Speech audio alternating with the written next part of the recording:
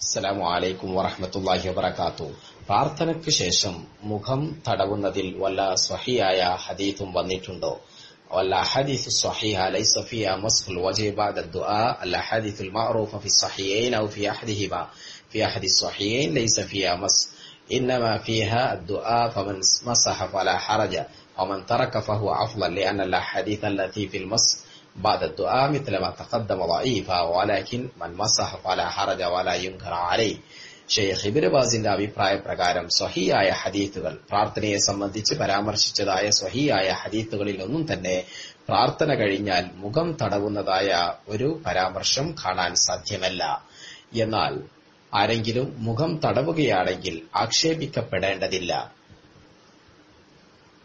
എന്നാൽ നബി സല്ലല്ലാഹു അലൈഹി വസല്ലം പ്രാർത്ഥന കഴിഞ്ഞാൽ മുഖം തടവിയിരുന്നു എന്ന് പറയുന്നതായ ഹദീസുകളെല്ലാം തന്നെ ദുർബലമായ ഹദീസുകളായി കാണാവുന്നതാണ്. ഒന്നുപോലും സ്വഹീഹായി വന്നിട്ടില്ല എന്നുകൂടി മനസ്സിലാക്കാൻ കഴിയുന്നതാണ്.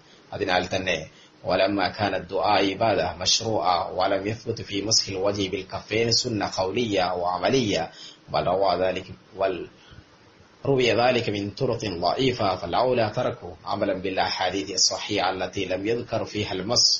അതിനാൽ തന്നെ പ്രാർത്ഥന നബി സല്ലല്ലാഹു അലൈഹി വസല്ലമയിൽ നിന്ന് യഥാർത്ഥത്തിൽ ശറഅാക്കി അതല്ലെങ്കിൽ മതപരമായി വന്നതായ ഒരു കർമ്മമാണ്, ഒരു കാര്യമാണ്. അതിലൊന്നും തന്നെ പ്രാർത്ഥനയുടെ ഹദീസുകളിലൊന്നും തന്നെ മുഖം തടവിയതായി, ഇരു മുൻകൈകളെ കൊണ്ട് മുഖം തടവിയതായി നബി സല്ലല്ലാഹു അലൈഹി വസല്ലമയുടെ വാക്കിലോ പ്രവൃത്തിയിലോ നമുക്ക് കാണാൻ സാധ്യമല്ല. അങ്ങനെ നബി ചെയ്തു എന്ന് പറയുന്നതായ കാര്യമാവട്ടെ അല്ലെങ്കിൽ ഹദീസാവട്ടെ ദുർബലമായതാണ്.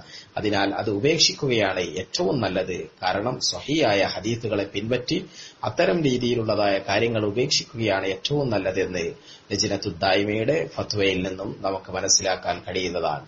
دعاء العبد ربه وسؤاله إياه مشروع ومرغب فيه ورفع اليدين فيه ضراعة وابتهالا إلى الله ثابت مشروع أيضا وأما مسح الوجه بالكفين من الدعاء فقد ورد فيه حديث ضعيف.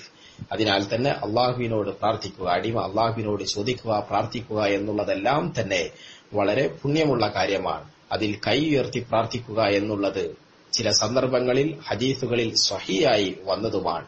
എന്നാൽ ഈ പ്രാർത്ഥനയ്ക്ക് ശേഷം ഇരു മുൻകൈകളെ കൊണ്ട് മുഖം തടവുക എന്നുള്ളതായ രീതി നബി സല്ലല്ലാഹു അലൈഹി വസല്ലമയുടെ ഹദീസിൽ, സ്വഹീഹായ ഹദീസിൽ കാണാൻ സാധ്യമല്ല.